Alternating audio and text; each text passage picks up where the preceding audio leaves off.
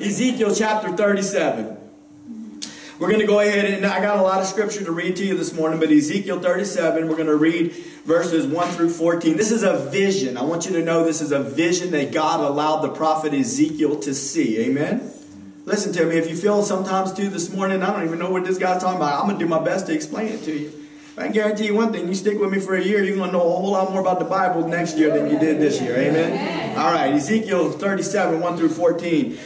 The hand of the Lord was upon me, and he carried me out in the spirit of the Lord. In other words, it was a vision. And he set me down in the midst of the valley, which was full of bones.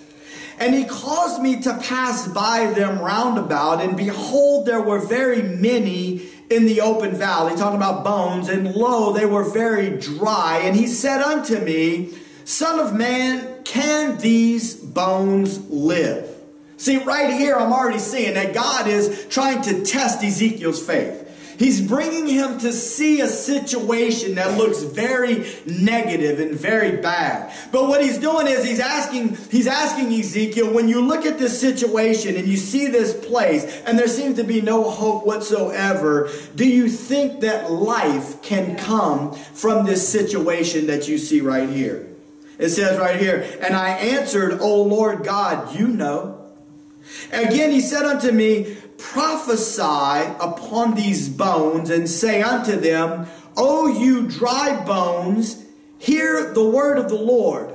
Thus says the Lord God unto these bones, behold, I will cause breath to enter into you, and you shall live. See, that is the beauty of God and believing him in impossible situations. Because look, when God shows up in an impossible situation and does something for you that you knew you could not do for yourself, you know it's God, and it strengthens your faith, and it encourages you to continue to trust him. It gives you a determination in your heart to continue to trust him and to walk with him and to believe him. Amen? Amen. Verse 6. He says, I will lay sinews. It's talking about like cartilage or soft muscle tissue. And upon you. And I will bring up flesh upon you. He's talking to the dead bones. And you shall live, and you shall know that I am the Lord. So I prophesied as I was commanded. And as I prophesied, there was a noise, and behold, a shaking. And the bones came together, bone to his bone. In other words, he's saying, I did what God told me to do. Come on, somebody, help me out. I did what God told me to do. And when I did it, things started to change. Life started to replace death. And when I beheld, lo, the sinews, or the cartilage, and the flesh came upon them, and the skin covered them above, on the top of, but there was no breath in them. Then he said unto me, prophesy unto the wind. Prophesy, son of man, and say to the wind, thus says the Lord God. Come from the four winds, O breath, and breathe upon these that are slain, that they may live. So I prophesied as he commanded me, and the breath came into them, and they lived and stood upon their feet, an exceeding great army. Then he said unto me, Son of man, these bones are the whole house of Israel. Behold, they say, our bones are dried, and our hope is lost. We are cut off for our parts. Therefore prophesy and say unto them, Thus says the Lord God, Behold, O my people, I will open your graves and cause you to come out of your graves and bring you into the land of Israel. And ye shall know that I am the Lord when I have opened your graves, O my people, and brought you up out of your graves, and shall put my spirit in you, and you shall live, and I shall place you in your own land. Then shall you know that I, the Lord, have spoken it and performed it, says the Lord. You know, this is just an interesting side note. As I was standing there, Troy came up to the side of me. He said, I really don't know what you're preaching on this morning, but the Lord just keeps speaking to me, empty tomb, empty tomb. And what the Lord just said right there in this prophecy is that I'm going to cause you to come out of your grave. See, Jesus, there's an empty tomb. Hallelujah this morning. I'm here to tell you, Jesus resurrected from the dead. Yes. Jesus overcame death, hell, and the grave. And there's another scripture that I have it in here. It's already in here. That the same Spirit that raised him from the dead will also quicken your mortal body and give you life. There's an empty tomb this morning. Amen. And God wants you to know that he's moving on your behalf. Listen. Yes, Lord. In this vision of the valley of dry bones, we see destruction. We see the result of disobedience to God's word. Images of death and famine like this are always sad to see when they're the result of the rebellious choices of God's people. But God remains the same. He always warns with his word and corrects like a loving father when we're moving in the wrong direction. And then when the results of sin are fulfilled and the heart is truly sorrowful, you know what he does? He begins to heal, he begins to mend, and he begins to restore. You see, before Jerusalem fell, Ezekiel's message focused on the forthcoming destruction because of sin. But after Jerusalem's fall, Ezekiel's message centered on Judah's future restoration. Amen? I already said it once, but we live in a time frame where in the church, many people are already beginning to realize that there's a shift taking place. I don't really want to spend a whole lot of time trying to describe this. I've said it before in the church. But there's a movement in the church, and it's been going on for many, many years. And it's called the seeker-sensitive movement. And what it means is that there's people that are seeking for spiritual help. And what had happened is that they'll show up in a church, but the church started to get a little bit savvy. And what they started in a worldly sense. And they started realizing that the church is so different than the world. If we give them the way the church is really supposed to be, then they're not going to be comfortable with it. So what we're going to do is we're going to make the church look a little bit more like the world. Come on, somebody. I'm not going to sit here and paint it out for you. If you can't tell what the difference is, then Lord help us. Amen. The world is not the church, and the church is not the world. The two are separated, amen, and that there's a dividing line, amen, and God is holy, and man is sinful, and the world is full of sin, and it's so bad that you can't paint it up and make it look different to try to cover up its flaws. No, God says, come out from amongst them, says the Lord. Be ye separate, says the Lord, amen. That's what the Lord is calling his church to do. That's the word of the Lord. And we have to, if we're going to do God's work, we have to present it God's way. That's right. Amen. But in the modern church that we live in, seeker sensitivity. Oh, let us make the music service a little less long. Let us take the choir robes off. Let us dim the lights. Let us do whatever. Listen, I don't even have a problem with dim lights. I'm just trying to make a point. Let us make everything so comfortable and so convenient that the people feel comfortable so that they'll come back next week. Well, if I do all of that, guess what? I'm going to have to keep on doing it every week to keep you here. No, let those that desire to hear the word of the Lord and to find truth in Christ, amen, come to him like a well of living water that he is. And he will bring healing, amen. But if you choose not to and you choose instead to drink from a polluted well, Lord help you. Because a little bit of poison is not good. I wasn't planning on this, but I heard this story one time. Where this young guy, he had his friends sleep over. And they were watching horror movies, and Daddy just wasn't down with horror movies, and he overheard them come in, and he came into the room. He said, "What are y'all watching?" Oh, we're just, it's not a bad one, Dad. It's just like a little bit. It's not that big of a deal. And his daddy's like, "Oh, really? No, you know that I don't want you watching that kind of stuff. I don't believe that it's good, and just a little bit is still bad." So the next morning, guess what? Daddy had a big old platter of brownies waiting for them. Boy, they just started eating on them brownies, and them brownies were so good. And he's like, "Dad, man, I've never eaten brownies this good before." He's like, "Yeah, I got a little something in there for you." He's like, "Oh, what did you put a little bit of pinch of the dog's poop in there?"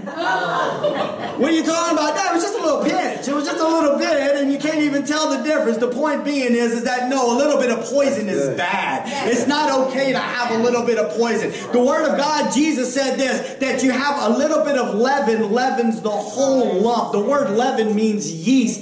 Yeast begins to spread through the whole batch of dough, and it literally changes the nature of the dough. That's why it begins to rise. I'm not going to get into the chemical process. The point is, it changes the dough. Jesus was warning his disciples, beware of the leaven, the yeast of the Pharisees. He was talking about their teaching. Yeah. They teach false doctrine, and it spreads through and it begins to corrupt the whole thing. I have to tell you, this isn't something new. This move that we see in the modern church is not really something new.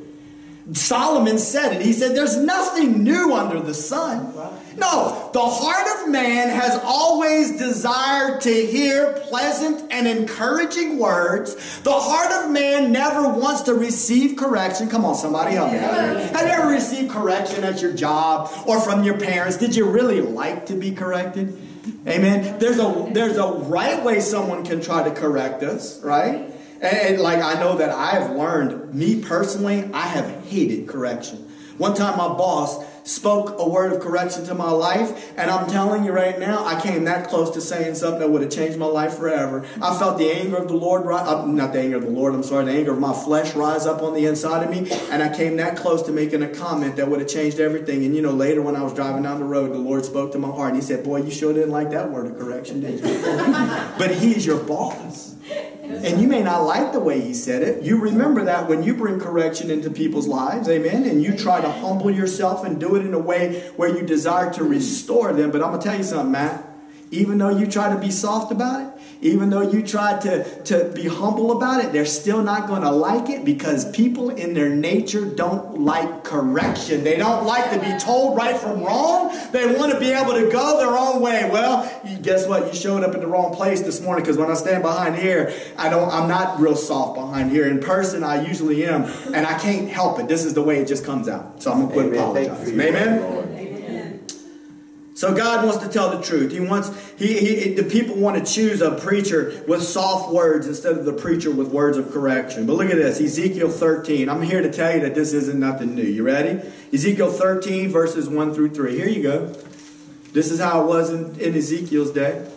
The word of the Lord came unto me, saying, Son of man, prophesy against the prophets of Israel that prophesy, and say unto them that prophesy out of their own hearts. In other words, they're not hearing the word of the Lord. They're coming up with something in their own hearts. Hear ye the word of the Lord. So this is a message for the preacher. There happens to be a preacher watching this morning or will watch. This is a word for you, just like it's a word for me, preacher. This is what the God would speak to us. Thus says the Lord God, woe unto the foolish prophets that follow their own spirit and have seen nothing.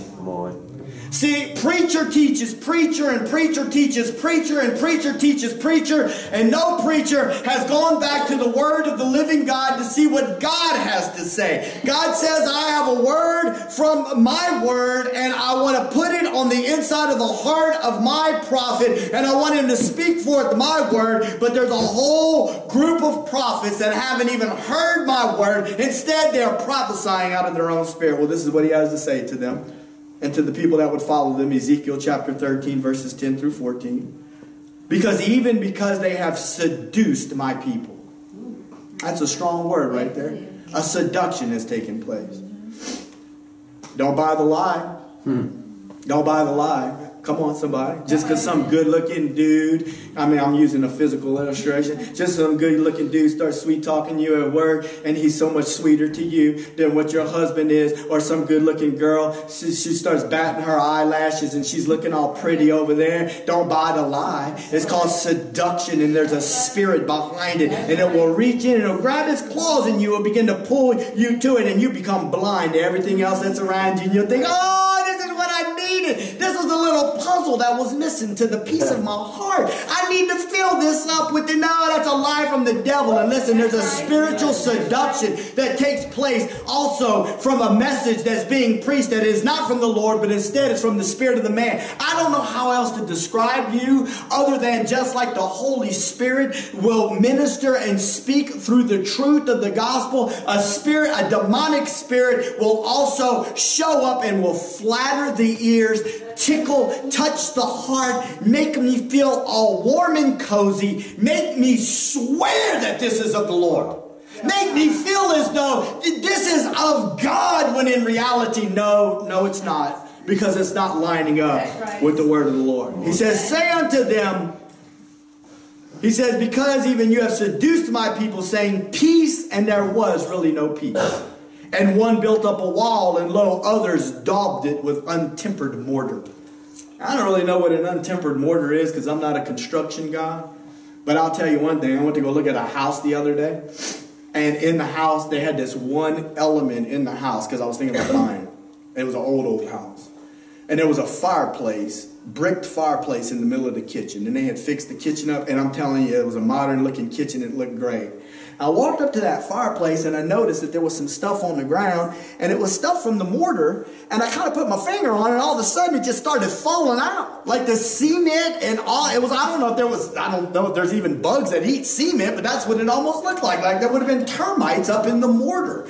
And it was just falling out and it just kept crumbling. I don't really know if this is exactly what Ezekiel's talking about. But it kind of sounds like it is untempered mortar. It's been daubed. They're trying to lay brick upon brick. But the cement that they're trying to use to hold it together ain't sticking and doing its job. That's the same thing with a false gospel. That's the same thing with false doctrine. It's not going to cause the brick of the Lord to stick together. It's not going to hold up whenever you really need it in your trying time. Right, amen. He says they're building a wall. He says there's peace, but there's really no peace. Verse 11. Say unto them which daub it with untempered mortar, that it shall fall there. There shall be an overflowing shower. He's talking about sending a storm. O great hailstones shall fall, and a stormy wind shall rend it or rip it. Lo, when the wall is fallen, shall it not be said unto you, where is the daubing wherewith you have daubed it? Where is your false doctrine that you grabbed a hold to? Where is that gospel that you gravitated to, that tickled your ears and made you feel all fuzzy? Where is it now, that gospel which was no gospel, that you built your life and your foundation on, when you find yourself in the midst of a mess? Where is it now? No, it's falling apart because the Lord said, I'm going to send a storm. He said, therefore, says the Lord, I will even rend it or tear it with a stormy wind in my fury. And there shall be an overflowing shadow in my anger. And once again, great hailstones in my fury to consume it. So will I break down the wall that you have daubed with untempered mortar, and bring it down to the ground, so that the foundation thereof shall be discovered. See, God's going to discover it one day. One day everything that's false is going to be exposed. One day everything that's not really of the Lord is going to be exposed. We talked about that Wednesday, if you would have been here, about the work of the Lord and about the work of man's hands. And God one day is going to reveal it. So don't judge something above the appointed time. God's going to judge it. The work is going to be judged. And if a man's heart was right when he did the work of the Lord, guess what? He's going to receive praise from God. That's right. But if his heart wasn't right before the Lord, he's going to answer to God for what he did and what he presented. Amen. Amen.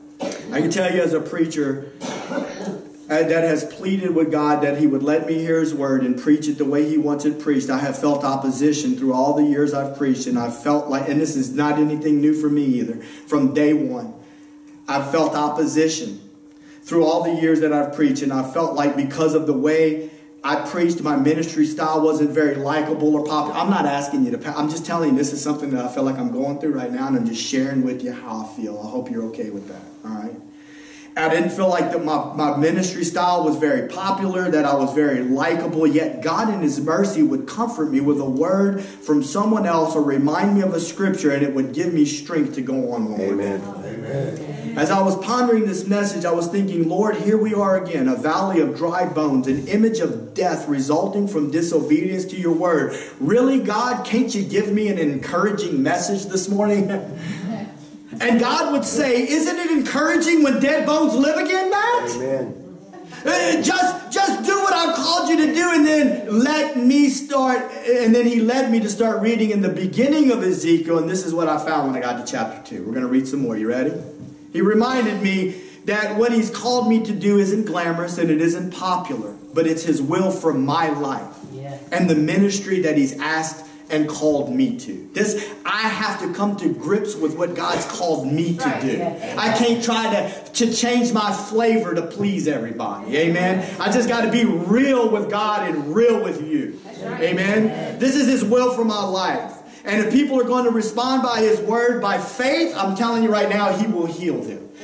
He assures me in His word that He will heal those who heed His word and ask Him to minister to them. Amen. You ready? Here we go. Ezekiel chapter 2. This is a word for the preacher. We're going to read the whole chapter. It's short. You ready? Ezekiel chapter 2 verse 1. God calls Ezekiel. And this is what God was telling me this morning. See, this wasn't even in my message. But the Lord instructed me to go back and begin to read the beginning of Ezekiel. Because I already had my message written. It came out of Ezekiel 27. He said, go back and read the beginning. When I got to chapter 2, I was like, man, that was a word from you, Lord. So I figured I'd share it with you. You ready? We're about to get into the message. You ready? Here we go. And He said unto me, Son of man, stand upon your feet, and I will speak unto you. And the Spirit entered into me when He spoke unto me. And He set me upon my feet, that I heard Him that spoke unto me.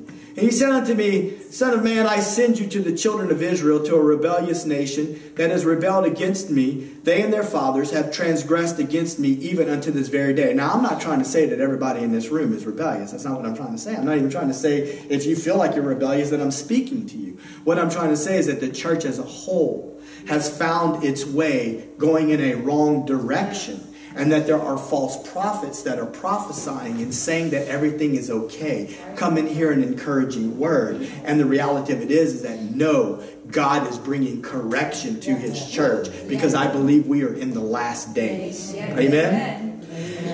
And so He says unto me, Son of man, I send you to the children of Israel, to a rebellious nation that has rebelled against me. They and their fathers have transgressed against me even to this day. Verse 4. For they are impudent children and stiff-hearted. I do send you unto them, and you shall say unto them, Thus says the Lord God. And they, whether they will hear... Oh, I love this. This comforted my heart this morning. And they, whether they will hear or whether they will forbear. In other words, I'm not going to listen to the word of the Lord.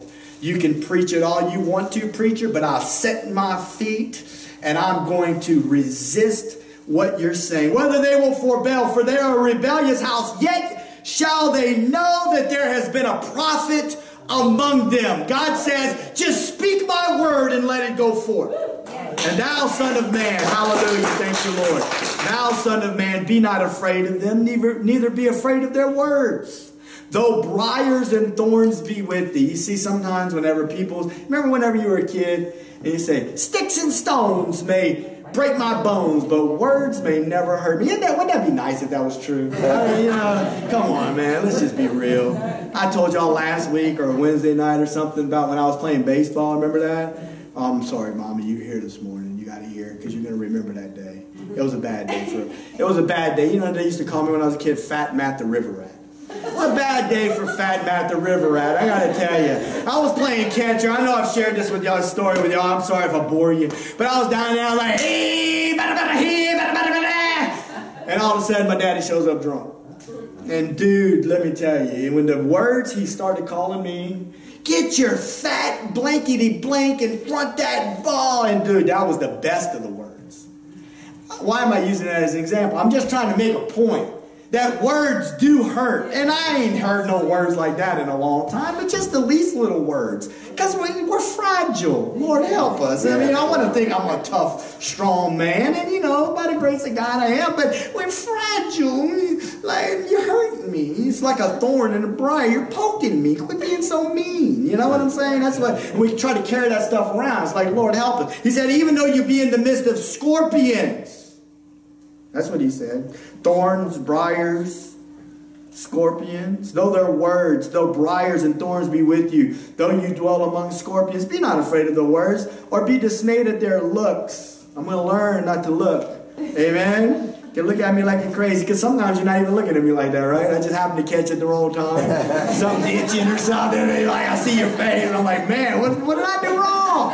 I'm going to quit looking like that. Though they be a rebellious house. He said, you shall speak my words unto them, whether they will hear or whether they will forbear, for they are most rebellious. But thou, son of man, hear what I say unto you. Be not thou rebellious like that rebellious house. Open your mouth and eat what I give you. Hallelujah. And when I looked, behold, a hand was sent unto me, and lo, a roll of a book.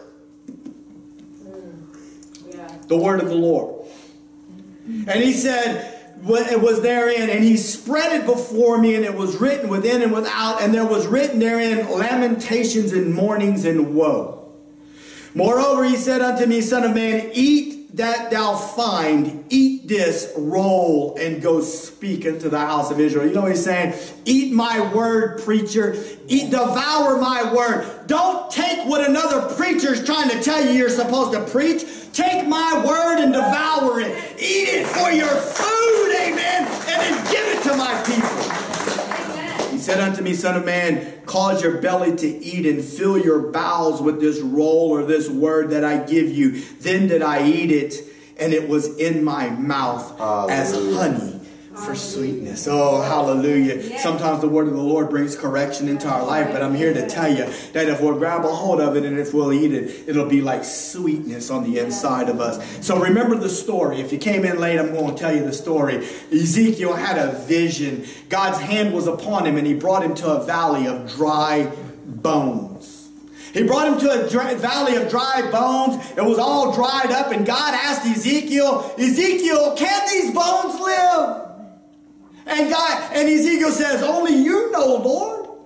God brought Ezekiel to a place that looked like death because of the rebellion of the people. Because listen to me, I don't want to get ahead of myself, but when we rebel against God, it results in death. And that's point number one. Why would he want me to see this? Why, God? Why would you want me to see this mess? Why would you want me to show up in this valley of these dry bones? Why do you let my life look like this? Surely the question should be asked. Why would God want Ezekiel to go to this valley of bones? One reason that God leads us to a place like this is so that we can see the results of the choices that have been made in our life. Come on, somebody, help me out here. Sometimes the choices that we make in our life result in death. And God wants us to be able to see the result or the product of our own fleshly choices so that we will come to the realization that that's not really what we want anymore. And instead, we want God moving and operating in our life. Amen. That's what he said in verse 1. He set me down in the midst of the valley which was full of bones, and behold, there were very many in the open valley, and lo, they were very dry. It's important to note that God brought him here for him to see. Amen. It says in verse 1, he carried me out in the spirit of the Lord. See, sometimes God brings us to places to see things. Amen. And we're like, man, this ain't of the Lord. Oh, this mess in my life. Well, no, it is. See, God sometimes brings you to places because he wants you to see something. Amen. Amen. See, Psalm 23, 1 and 4 says this, that the Lord is your shepherd. I'm just going to kind of paraphrase it for you. The Lord is your shepherd. That means, you know what a shepherd does? He leads sheep in a direction. He said that he makes me lie down in green pastures. You know, God wants to bring you to a place where you can get some good food. Amen. Some good spiritual food. Amen. That can nourish your spirit, man, and strengthen you. He wants you to lay down beside still waters. You ever, listen to me, if you ain't never been in a river full of rapids, buddy, and people tipped over their kayak or their canoe and they needed help because they weren't that strong of a swimmer and you were about the only one that could swim. That is a mess, brother. Let me tell you, I was yanking people out that river. It's chaos to be in the midst of a river with rapids. Hallelujah. But God wants to lead you beside still waters. Amen. He wants to bring you to a place where he can restore your soul. Right. Yes. But sometimes he also leads you to the valley of the shadow of death. Right. Yeah. Though I walk through the valley of the shadow of death, I will fear no evil. Why? Because you are with me. Yes. Your rod and your staff, they comfort me. Yes. So God might lead you to the valley of bones so that you can see the result of where you've been and where it's going to just end up if you keep on going. But at the same time, another reason he wanted to bring you there is because he wanted you to know that he's with you every step of the way. Hallelujah. No matter how dark it is, no matter how bad it feels, how lonely you might feel at times. Listen to me. You open up the door to sin. You know what you do sometimes? You cut off the presence of the Lord. God's still there. There's an old story that's footprints in the sand. Y'all read it before? It says, Lord, I see that your footprints were with me along the way. I'm paraphrasing. But then look at this. This is the worst time of my life. And you weren't, there's only one set of footprints. He's like, that's me. That's my footprint, son. That's not you walking by yourself. That's when I carried you. That's when you couldn't even go forward and I carried you. You might be in a place in your life right now that you feel so far away from the presence of God that you can't even feel Him because you opened up a door to things. But I'm here to tell you, God is with you. He will never leave you nor forsake you. Amen. He loves you. He wants to restore you. Hallelujah. God wants to lead us to those green pastures and that still water, but sometimes He's just got to bring us to that place, right? He has to bring us to the valley of dry bones because He has to get our attention and jar us out of this spiritual slumber and make us see what's really going on. Amen. Hallelujah. Ezekiel's vision describes spiritual death. It describes people's walks with God dried up and thrown to the side because of the choices they made to walk in opposition to God's will. This is the result of sin in the life. It results in spiritual death. But God is a God of hope. Hallelujah. And it's so important that we remember that God never wants to leave us in the valley of bones. Hello. Sometimes you think you're never going to get out of the valley of bones, but I'm telling you, it is not God's will to leave you in the midst of the valley of bones. Right. This is point number one. Why would He want me to see this? He wants you to see it so you can understand the great pain that sin causes. Yeah. See, Romans 7:13, you can go there real quick, but this is a little bit of a difficult scripture to really try to break down this morning. So I'm just going to kind of give you like a surface understanding of it. He says, was then that which is good made death unto me? He's talking about the law. He's talking about he was trying to live his life according to rules and regulations, but it didn't work. It caused more trouble in his life.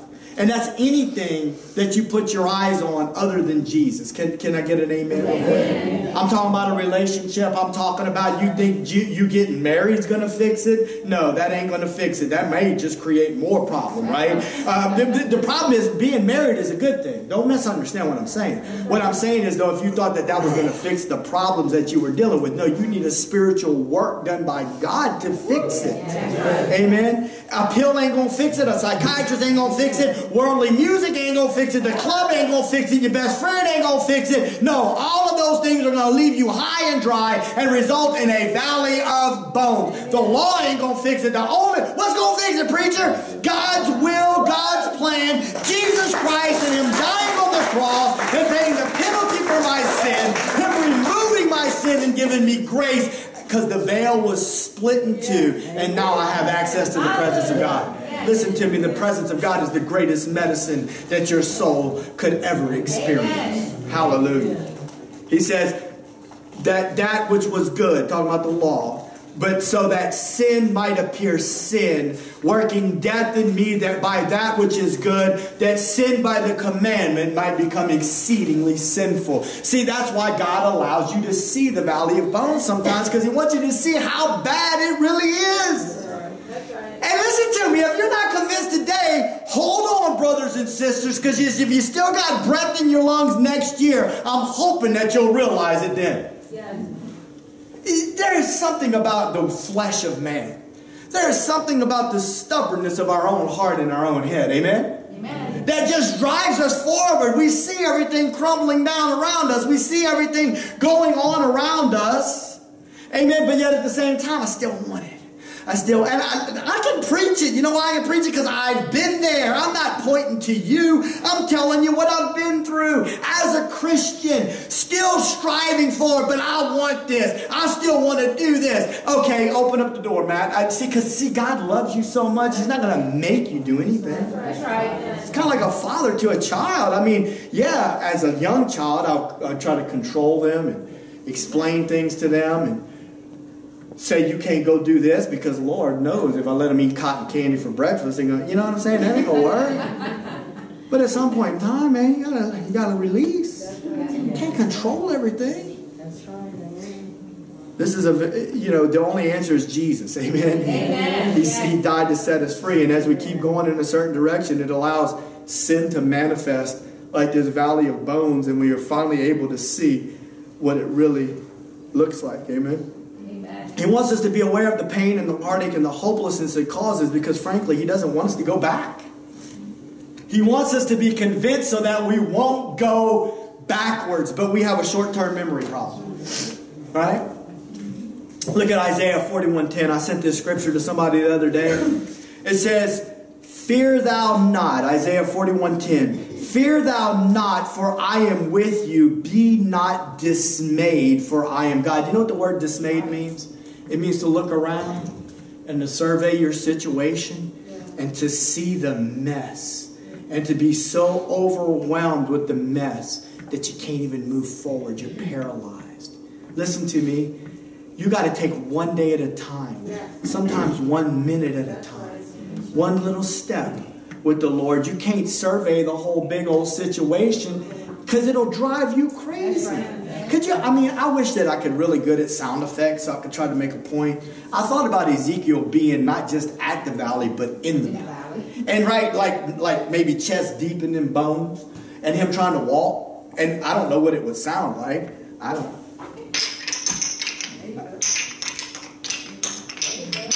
Every time I take a little step. You know what I'm talking about? And you're not even really moving. And you're not even able to make just even a little bit of progress without. And it's so loud. It's like, oh my gosh, this is so like perturbing. Is that the right word? This is so frustrating. You know, everybody else in the house is sleeping. Where's the peace? It's only chaos. You get the point that I'm trying to make. I'm not getting anywhere, Lord. It's such an insurmountable thing. I can't get out of it. One step at a time, buddy. Amen. 1 minute at a time. Yes. Keep your eyes on Jesus. Amen. The other day, Robert said he was at work and he told somebody, he said, just focus on Jesus while you're in your trial. And the person said, what does that mean? What do you mean by that when you say, just focus on Jesus? What do I mean? Peter, when he got out the boat, had his eyes on Jesus. But he was in the midst of a storm. And the wind was howling and the waves were contrary. And when Peter took his eyes off of Jesus and looked at the mess around him, what happened? He started to sink. He said, and stink. He started to sink.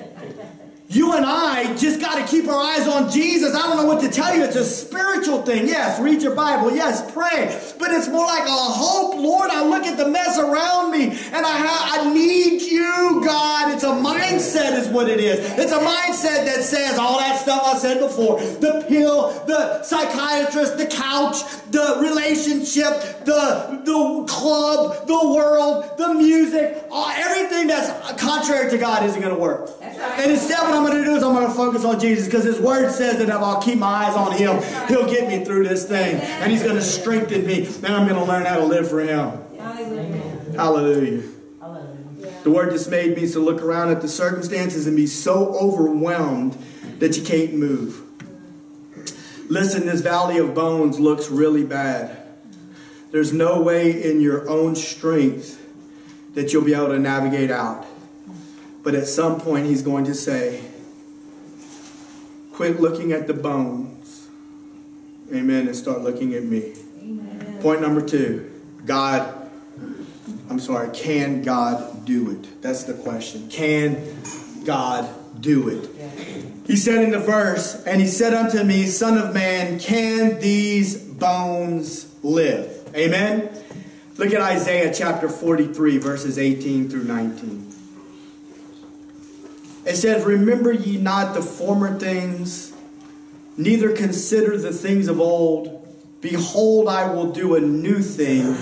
Now it shall spring forth. Shall you not know it? I even make a way in the wilderness and rivers in the desert. This is another Old Testament scripture, 700 years before Jesus would show up. You know what God's prophesying? He's saying, I'm going to make a new way. What He was talking about was that He was going to send Jesus, and that Jesus was going to die on the cross. And the new way to approach Him was going to be through faith in Jesus and what He did for us at the cross. Because it was going to remove our sin, and it was going to bring us back into relationship with God. Amen? Amen. And I'm here to tell you, though, this is what He said. This is what He likened it to. like a river in a desert. You know, they say that if you could just get water sometimes to a desert, that there's life hidden underneath there. That's why sometimes you'll be walking. They say that you'll walk in the desert. Sometimes people see a mirage, but sometimes there's literally an oasis out there because there's a water aquifer underneath right there. And in the middle of the desert, there's springing with life.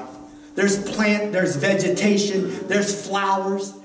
God said that just like a river gushing forth in the middle of a desert, this new thing that I will do in the middle of your life, can God do it? Can God make dry bones live? Can God bring life in the midst of a desert experience? Yes, the answer is He can. The question is, will we trust Him to do it? Amen? Amen.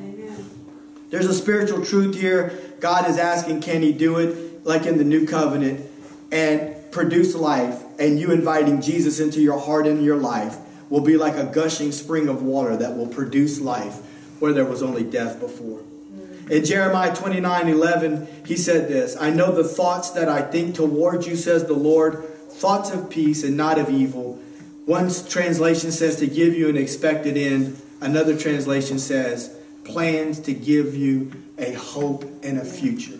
That's a good word, amen. God wants to give you a hope and a future. Amen. He doesn't want to leave you where you are. I'm telling you, so oftentimes we resist it. I don't know about you, but I did, man. I was such a mess when I first got saved. I thought I had some stuff. Can I just be honest with you? I showed up at my sister's house. I know I've shared y'all with this before.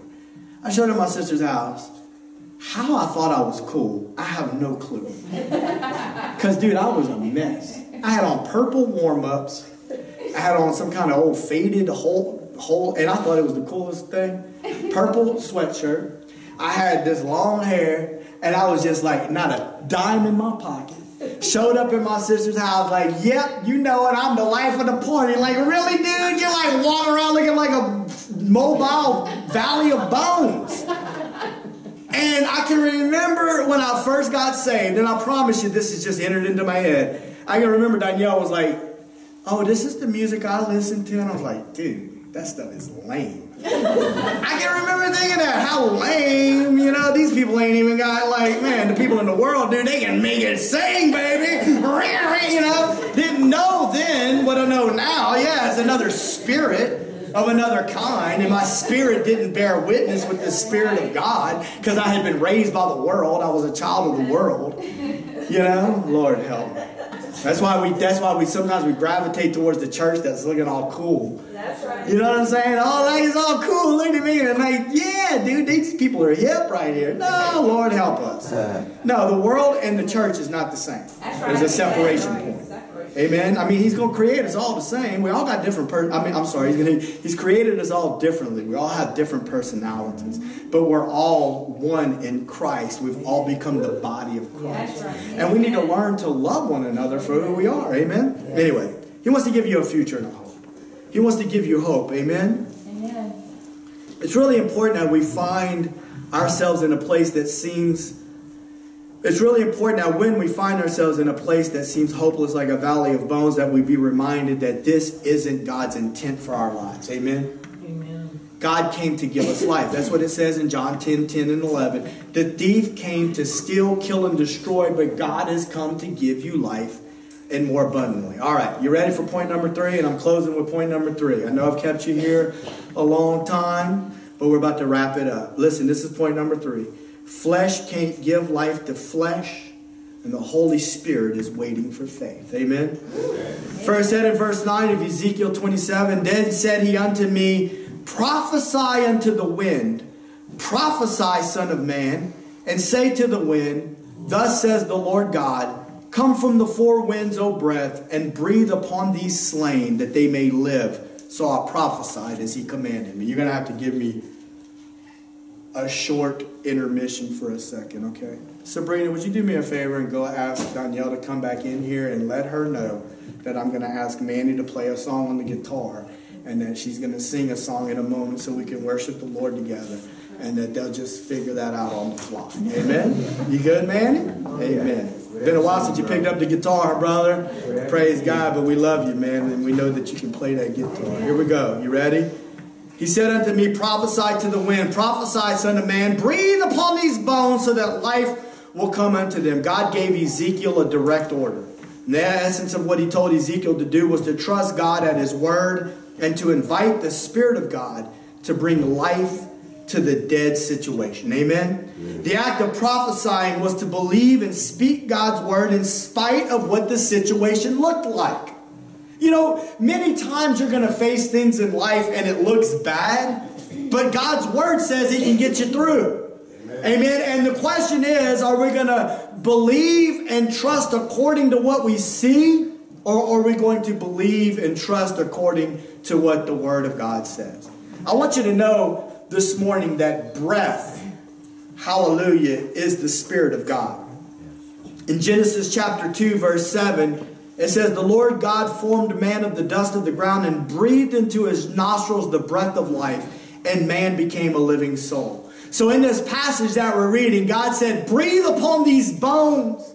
So they had skin on them now, but they were still without life of God. So the breath of God is the Spirit of God. And so many times in the problems in our lives, they seem so big that it appears impossible for anything to ever get better. But the gospel assures us of a different story. Amen? Amen. The Bible says that the Spirit of God gave resurrection life to the crucified body of Jesus, and that the same Holy Spirit will give life to our mortal bodies as the Spirit of God dwells in us. Can you put Romans chapter 8, verse 10 and 11 in there? Troy said it in the beginning before I even preached. There's an empty tomb. Amen. Look at what it says right here. You might be going through something this morning, but look what it says in Romans 8 and 10. If Christ is in you, are you born again this morning? Listen, sometimes we take for granted that everybody understands. Jesus is the one. I'm about to get into it. Just everybody just relax. We're not going to be here much longer. Give me 5 minutes. Sometimes we just need to back up and we need to talk about it. Are you born again this morning? The gospel says you must be born again. I'm about to break it down for you. But when you get born again, guess what happens? The Holy Spirit comes to live in you. Amen. He comes to live in you, and He comes to bring spiritual life to you. And that's just the beginning. Yes. As you trust Him each and every day, that spiritual life will give you strength. It says, if Christ be in you. Is Christ in you?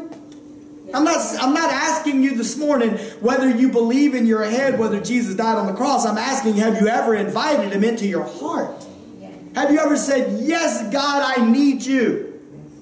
He says, and if Christ be in you, the body is dead because of sin, but the Spirit is life because of righteousness.